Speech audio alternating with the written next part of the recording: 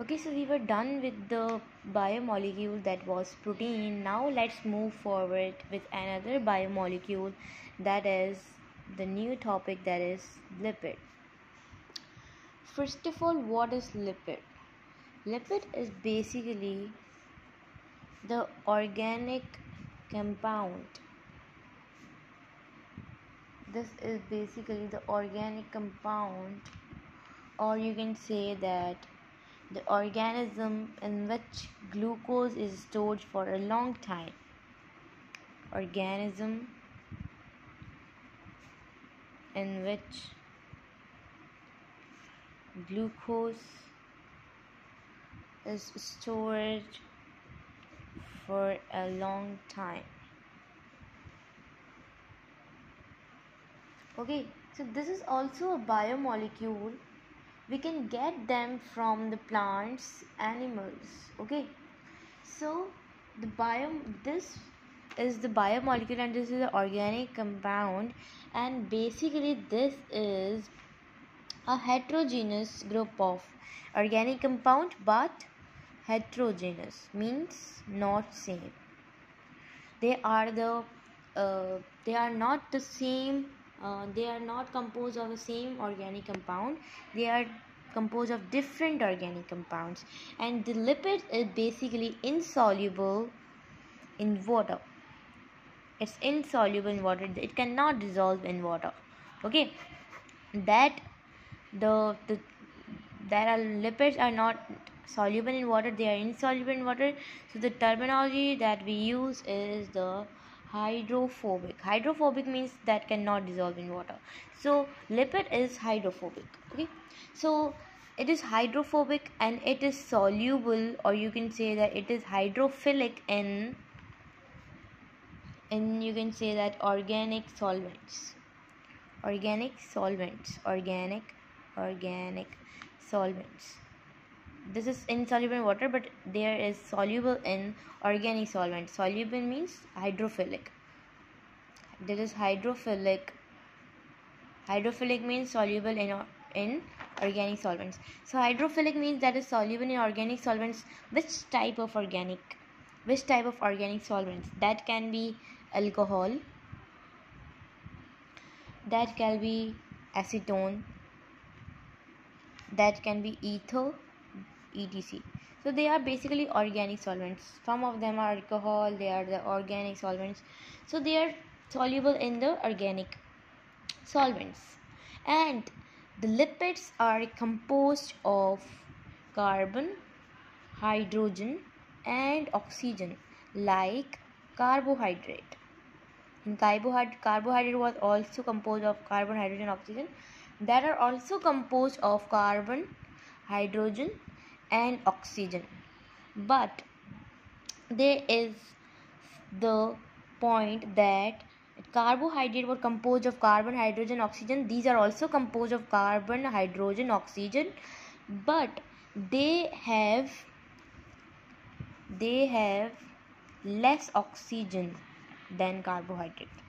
They are having the high amount of hydrocarbon, hydrogen and carbon, but less amount of oxygen. That is main point. Okay, that's the difference between carbohydrates and lipid. They are having the less oxygen. Okay, for example, let's take the example of triestyrene. That is a lipid. Okay, that is having the molecular formula, that is C57H10O6. You can see that carbon is 57 and the double of the carbon is hydrogen, and oxygen is in very less amount. So that's a lipid.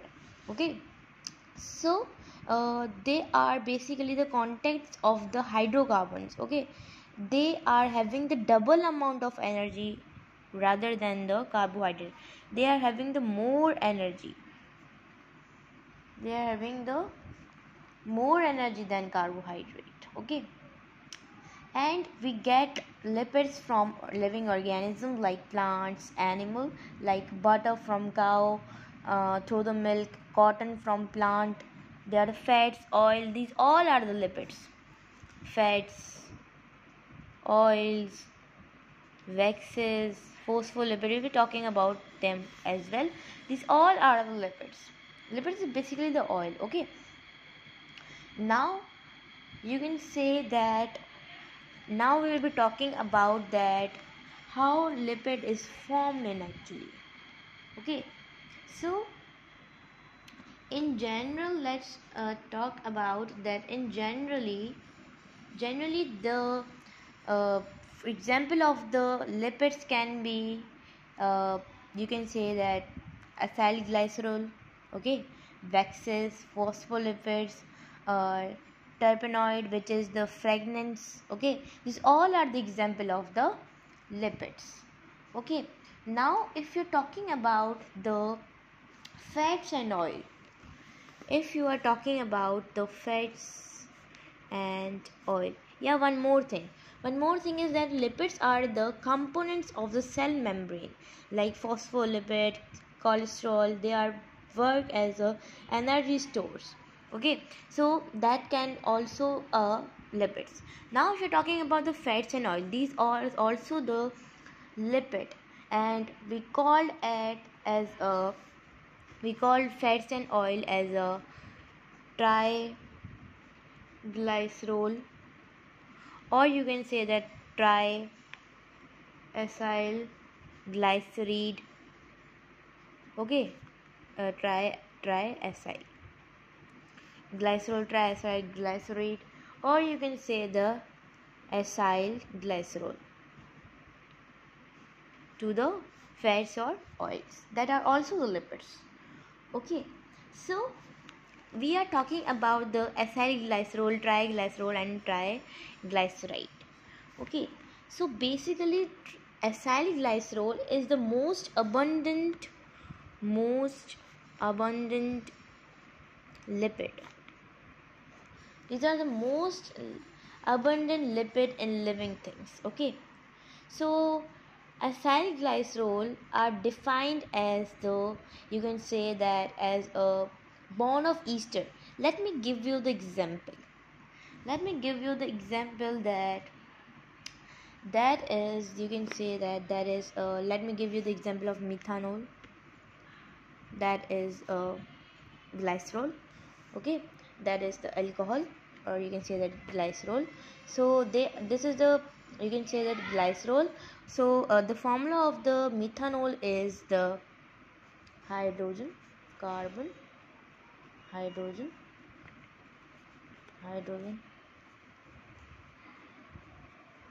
and here I am taking the ethanoic acid, okay. Here I am taking the ethanoic acid, that is a fatty acid, okay. If you are talking about that, the formula of this, that can be this: carbon, oxygen and hydrogen, okay. If you're talking about the oxygen, hydrogen, okay. If you are saying that the formation, okay. So if the hydrogen, here from hydrogen, and from that the hydrogen and hydroxyl will be get removed, and the water will be the product. And the formation of the, after the breaking down of water, the formation of the you can say the compound, that will the methyl ethanol, okay. So that can be the, you can say that can be the example, okay. So that is the,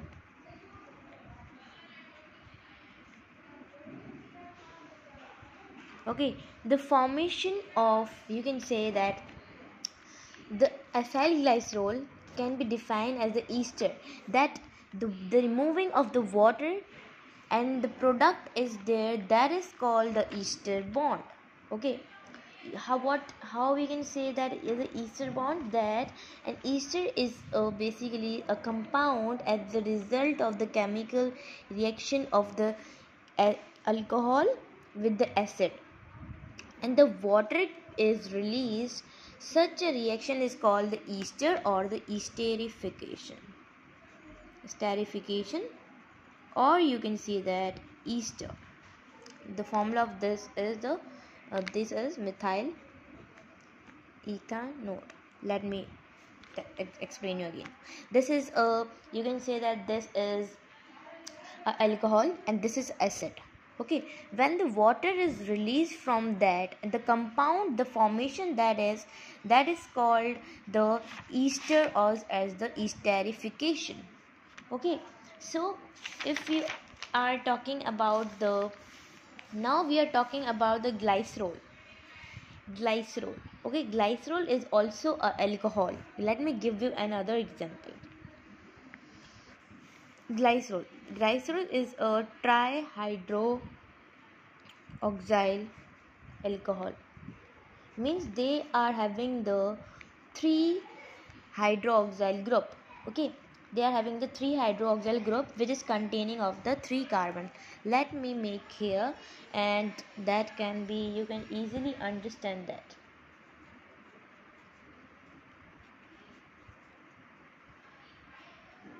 Okay, so this is, so this is a glycerol. Glycerol is having the 3 hydroxyl, trihydroxyl. They are having a 3 hydroxyl group, and with that they are having the 3 carbons. You can see here they are having the 3 carbons, and they are having the 3 hydroxyl group. Okay, and we are attaching that with the, you can say that with the, let me make the structure of the fatty acid.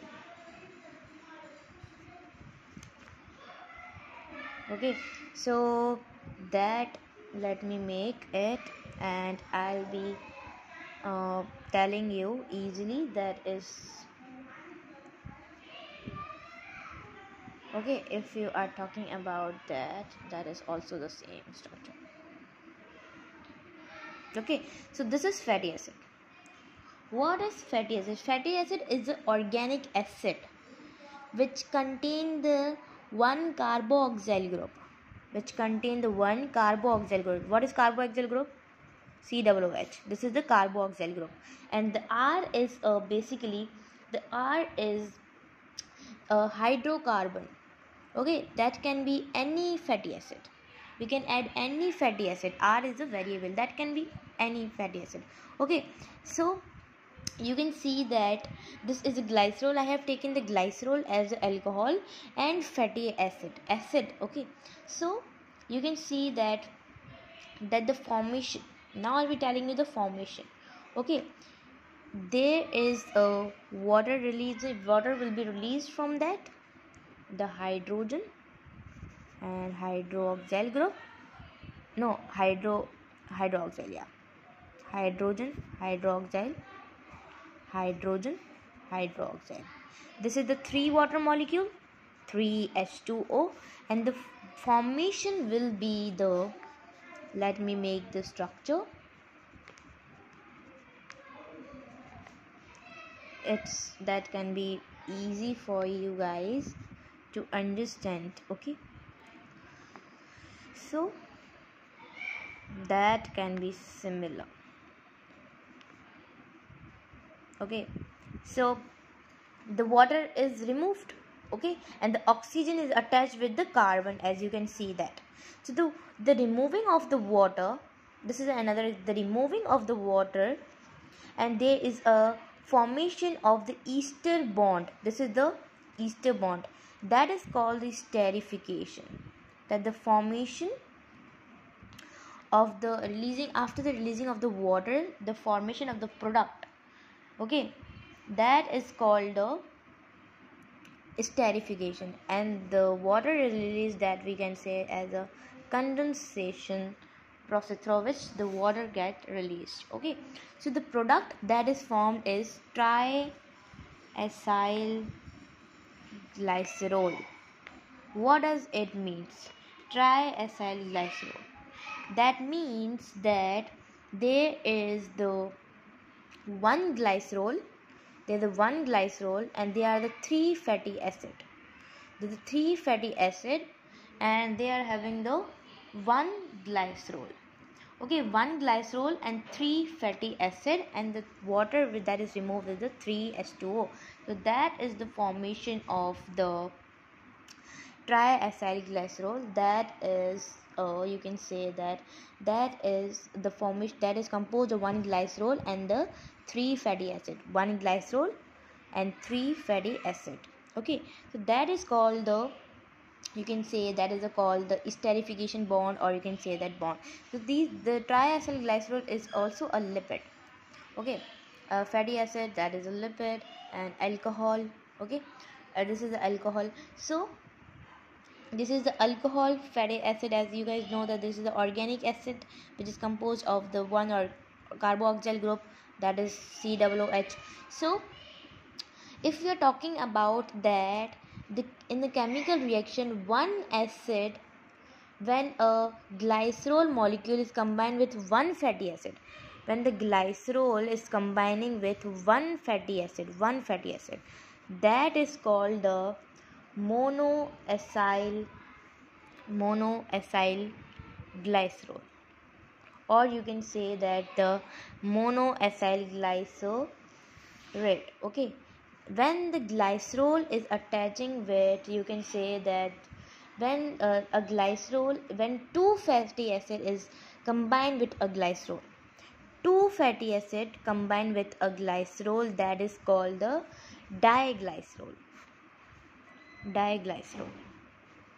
And when the one glycerol is attaching with the three fatty acid, that is called the triglycerol. Okay, so glycerol, as you guys know, that is alcohol, and triglycerol means they are having the one fatty acid and three fatty acid and one glycerol. Okay, so as you guys understand that if the glycerol is attaching with one fatty acid, that is called monoglycerol. If the glycerol is attaching with the two you can say the fatty acid, that is called the diglycerol. If the glycerol is attaching with the three fatty acid, that is called the triglycerol. Okay, and the triglycerol is also called the neutral lipid. That is called the neutral lipid. Why?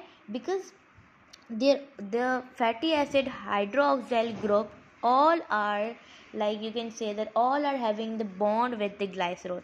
That's why they are called the neutral lipids, because the all fatty acid all three fatty acid have make the bond with the glycerol. That's why it is called the neutral lipid. Okay, because there is no hydroxyl group is left, they all are having bond with the glycerol. That's why they are called the neutral lipids. So that was the formation of the triacyl glycerol. Okay, so that is the neutral lipid, you can say that.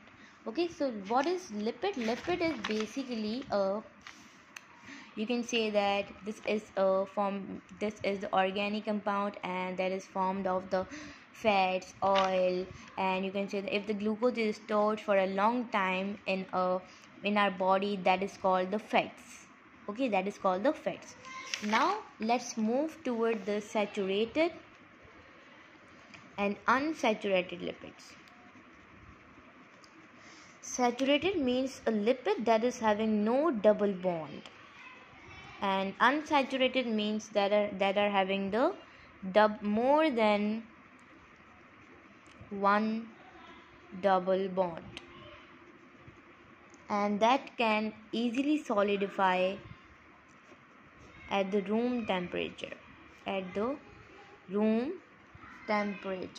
Okay, why? Because they are having no double bond that can easily solidify, and these, you can say that the fats are basically stored in adipose tissue. This is the main point.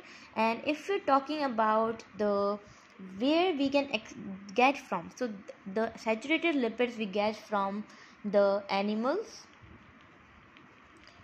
and one is a plant, that is coconut plant. We can get them saturated fatty acid we can get easily. Okay, because they are having a number of you can say the double bond with a carbon. So yeah, so they are having no double bond, they are having the single double bond. Okay, for example, you can take the example of palmitic oil, or you can palmitic acid. They are having no double bond, so that is palmitic acid. That is the example of saturated fatty acid. Okay, and we can get them from the animal lipids or animal fats. Okay, and we can that can easily solidify at the room temperature. If you're talking about this that cannot solidify at the room temperature, they are having the one or more pairs with the carbon, or the double bond, and they are basically become liquid at room temperature. Okay, and we get them from plants like oils, cooking oils, like vegetable oil, you can say the olive oil. They all are the unsaturated example, and palmitic oil can be the example, and stearer can be the example. Okay, so that is all the fats and oil, and that is also only the oil. Okay, so that is the most understand. So stearic acid, we get them from, you can say that we can get them from the butter, cocoa butter. Okay, so that is the fatty acid, or you can say that there are the lipids.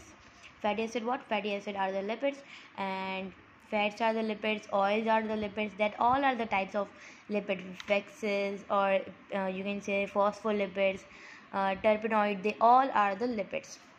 So we are done with the lipids. In the next video we'll be going to the next type of the lipid, that is vexes. Okay.